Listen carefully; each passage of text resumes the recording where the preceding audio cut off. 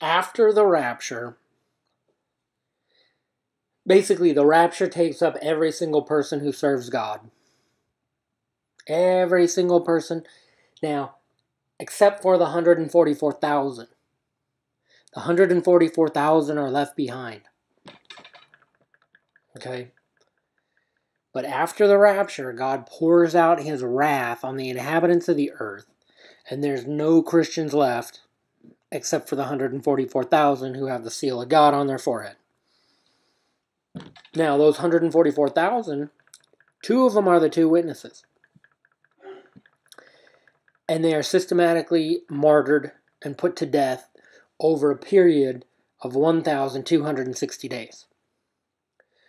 So, starting from the rapture, there's 144,000 with the seal of God on their forehead. God begins pouring out his wrath on the earth. And at the end of the 1,260 days, there's only two left. The two witnesses.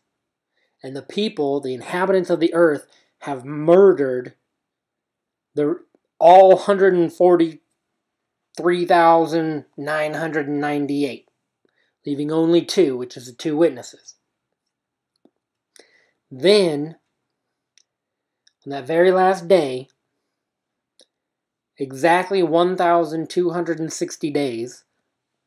Now, that's one thing that you can be sure of. God is specific in that number. If God had said 3.5 years, then you could add plus or minus a day or two, or even a week. But God specifically says 1,260 days. At that point, the two witnesses are put to death, and then 3.5 days later, they raise from the dead. Now, here we go. So I'm going to show you something. From the point, there's going to be a certain point where you're better off dead. Okay? Everybody is better off dead. In other words, Revelation chapter 9. This is after the rapture.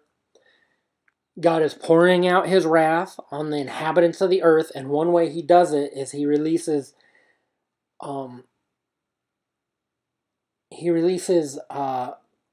locusts with the sting of a scorpion.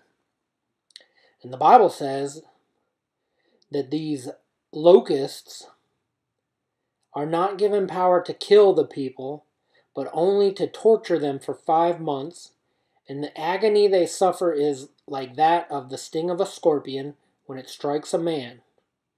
During those days, men will seek death, but will not find it. They will long to die, but death will elude them.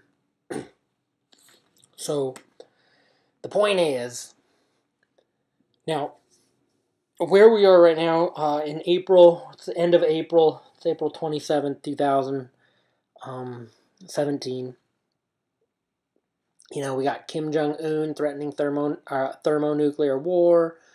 We got Iran basically harassing American ships in the Persian Gulf. We got Antifa here in the United States that hates Donald Trump and Christianity. The end days, we're in the end days, and it turns out that it's everybody against Christians and Jews, basically. If you're an atheist, you're going to hate the Christians. If you're a Muslim, you're going to hate the Christians. If you're a Hindu, you're going to hate the Christians and the Jews. So basically, they're going to try to eradicate Christianity from the face of the earth.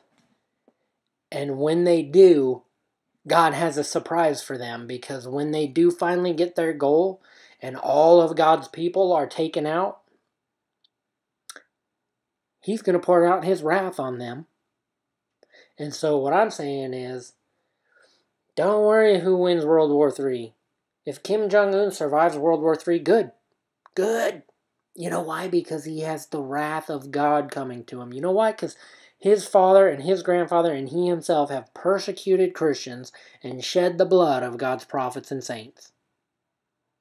So I can guarantee you one thing: when World War III happens, Kim Jong-un is going to survive, and Kim Jong-un is going to be around to experience The locust with the sting of a scorpion.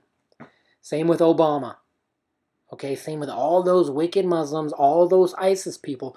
Listen, I pray they survive. I pray they live long enough for God to just pour out his wrath on them. And that's what the Bible says he's going to do.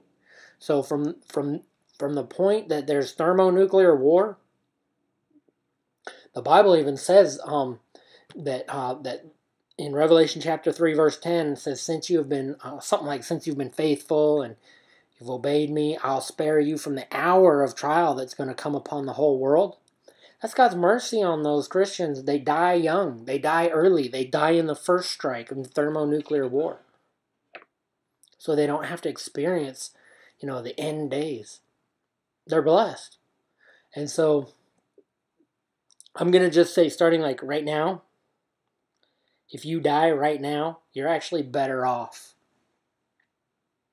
than if you live, especially when thermonuclear war, we see it escalating right now, and I'm not sure how many more days or weeks it's going to be, and it might cool down again. That's what's been driving me crazy. It always seems like it's about to happen, and then all of a sudden there's a time of like cooling down, and nothing happens. The first time it escalated, really, really heavily escalated, was right before the elections in 2016. It looked like, boy, we're heading for war. And then it cooled down again. So now it's heating up again. It's been heating up all of April. And if it doesn't start cooling back down, then guess what? We are headed for thermonuclear war. And at the point of thermonuclear war, that's the sixth seal of Revelation. That's Babylon the Great falls. At that point, after that, the mark of the beast is going to come out. There's going to be a great falling away, and then the number is going to be complete of those who are to be put to death for their faith. And then after that number is complete, God's going to take out all his Christians. And he's going to start pouring out his wrath on the earth, and the only people left behind are going to be those guys with the seal of God on their forehead who walk in supernatural protection. The wrath of God does not affect them. And you can find that in Revelation chapter 9. Because the locusts with the sting of the scorpion are commanded to attack all the people on all the face of the earth, except for those who have the seal of God on their forehead. That means all those lukewarm, disobedient Christians who are left behind and thought, oh, I'll just wait for the rapture, and once I'm left behind, then I'll start serving God the way I should. No, it doesn't work that way.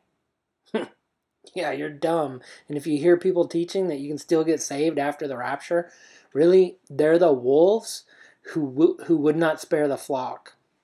In other words, by their teaching, if you believe their teaching, you'll end up in hell and go experiencing the wrath of God in this world.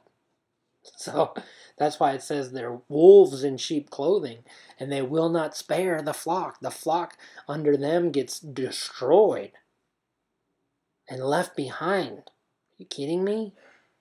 Anyway, praise God. Jesus is Lord. Time's running out. Get your heart right with God. Amen.